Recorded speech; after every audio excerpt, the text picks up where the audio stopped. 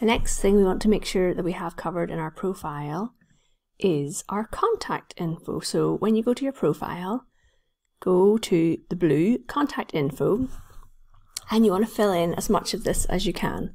So if we click on the little blue pen, you have I have my website, and you can also add in other websites. So for example, I've got let's see if we just remove that one. So type other, so you got the main website, which is my company. I've got my podcast website, and I've added in other, and then you can add a third one, and that could be LinkedIn profile mini course, and that would be company. Oh, sorry, that's the name of it.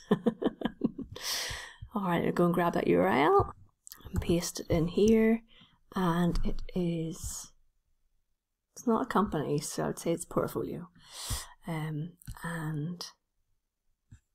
we will have that in. Now we can't change the name of that, which is unfortunate, but then you've got your phone number. I've got mobile in. I don't have my address in. If you have a physical address, absolutely add it. Add your email in, and your Twitter, and if you have instant messenger. I don't have birthday visible to other people. I have it just set to myself. And that is how you add all that contact info. So let's look at how we add or edit our Twitter account in here now. So it's slightly strange because you have to edit your Twitter account elsewhere. So if we close this down, we go to me, and we'll go to settings and privacy.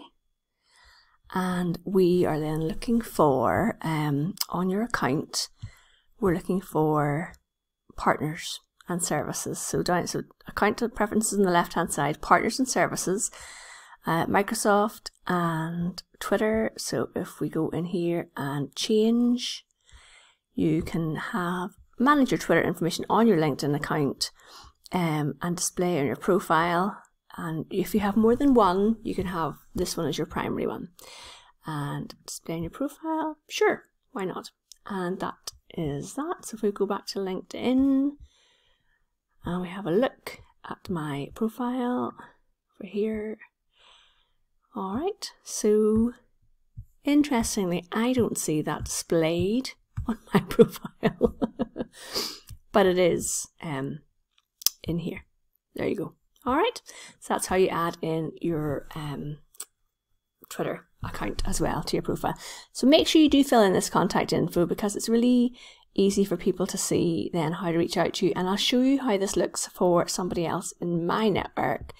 So let's click on my network, and we will go and look at my connections, and let's look at, who will we pick? Let's look at Mike. And we'll go to Mike's contact info. And so not only does it give me Mike's profile, website, and email, and Twitter, it also tells you when you connected with that person. So I've just recently connected with Mike. So that information is on the contact info of all the people in your network. All right, I hope you find that useful. Let's go to the next training.